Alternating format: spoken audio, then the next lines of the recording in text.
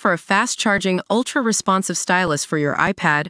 Meet the 2X Fast Charge Active Stylus Pen, designed for 2018 to 2025 Apple iPads. Take your creativity and productivity to the next level. Click the link in the video description to shop now on Amazon. Welcome back to iPad Focus, where we dive into the latest news and rumors about Apple's iPads. Today, we're excited to share with you all the juicy details about iPadOS 26, the newest version of Apple's tablet operating system.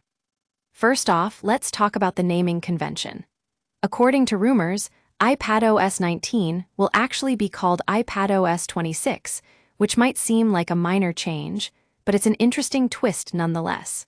This could be the beginning of a new naming convention for Apple's operating systems, so we'll have to keep an eye on this development. Now, let's dive into some of the rumored features that might be included in iPadOS 26. According to Macworld, Apple plans to stop supporting older iPads like the 7th gen model, which means these devices will no longer receive software updates or security patches. On the other hand, newer iPads released from 2018 onward should continue to receive support for iPadOS. One of the most significant changes we've heard about is the new interface design.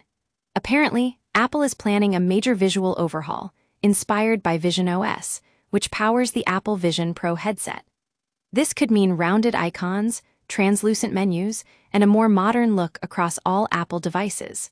We're also told that watchOS and tvOS might get an overhaul as well, so this could be a big year for Apple's software updates. Now, let's talk about some of the new features that might be included in iPadOS 26. According to Bloomberg, the operating system will focus on productivity, multitasking, and app window management, with the goal of making iPads feel more like MacBooks. We've also heard rumors of an AI-based health coaching tool that could collect fitness and health data from Apple devices to provide personalized advice. Another exciting development is the potential upgrade for gaming across Apple's devices. Apparently, Apple is working on a standalone multi-platform app for games, which might replace the current Game Center service. This new addition sounds like a quality-of-life improvement for gamers, allowing them to connect with friends, track achievements, and more.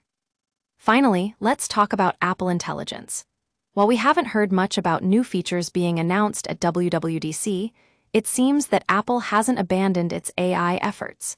We might see some fine-tuning of existing features or the introduction of new ones, like a redesigned Siri that can better understand what's on your screen and take actions based on it. That's all for today's episode of iPad Focus. As always, we'll keep you updated with the latest news and rumors about Apple's iPads. Don't forget to hit that subscribe button and join us next time for more Apple news and analysis.